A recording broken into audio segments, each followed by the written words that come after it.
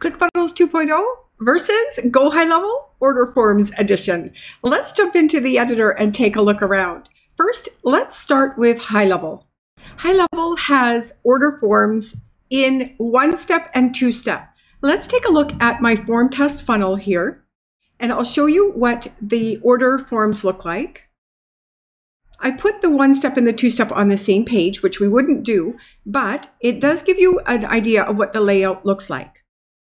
The 1-step, of course, gives us the ability to put all of the contact information along with shipping and payment information in one form without going to a step 2. And here is the step 2.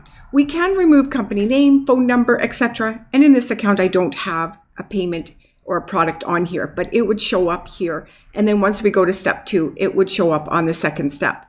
Both of them have the ability to do an order bump. So very, very efficient. And within ClickFunnels, the order forms at this time, they're using what's called a 3-step order form. So you add in your product, and then what it also does is gives you the ability next to do your contact information and then your payment information. So very different than what they had in the past. They did have 1-step and 2-step order forms. Now they have only a 3-step. So I'm going to select this product. I'm going to go next.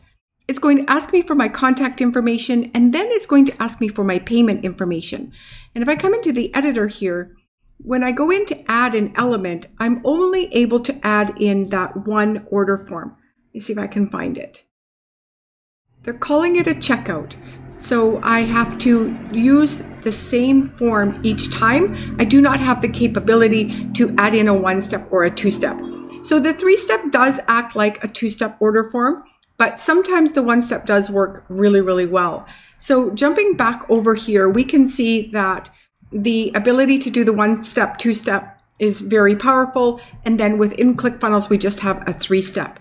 ClickFunnels does have a change log that will give you the ability to see what their roadmap is going to be. And on this roadmap, we can see that there are some things that are in progress and there are some things that are happening. So we'll watch this space and see how long this takes to come in, but there are some order form requests and 2-step order form requests here. It says it's in progress.